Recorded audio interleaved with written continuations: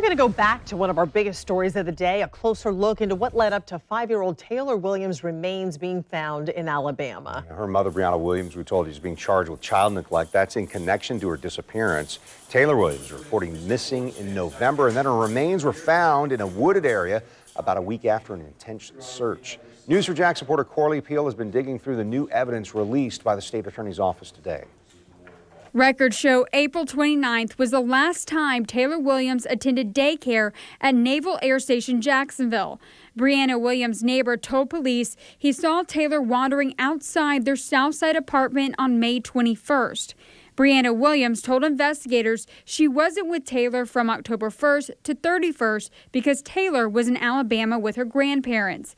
Williams put an ad on Craigslist on November 3rd looking for movers to help her move from her Southside apartment to her new home in Brentwood. On November 6th, Brianna Williams reports Taylor missing from their home in Brentwood.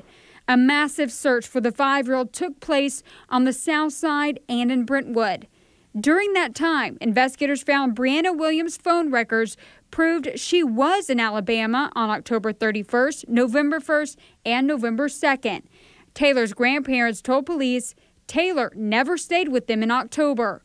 Williams returned to Jacksonville at 5:28 a.m. on November 3rd, 6 hours before she posted an ad for movers on Craigslist. The movers told police they never saw a child at the apartment.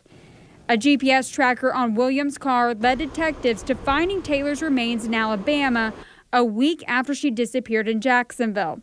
That same day, police say Williams tried to kill herself by ingesting an unknown substance. This video shows the moment after investigators say William took the substance.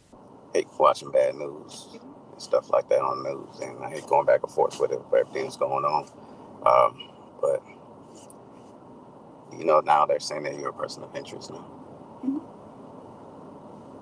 Yeah. I mean, why would it?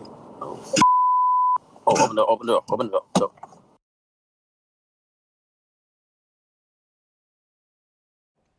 That was Corley Peel reporting. At this time, it's unclear exactly how Taylor Williams died.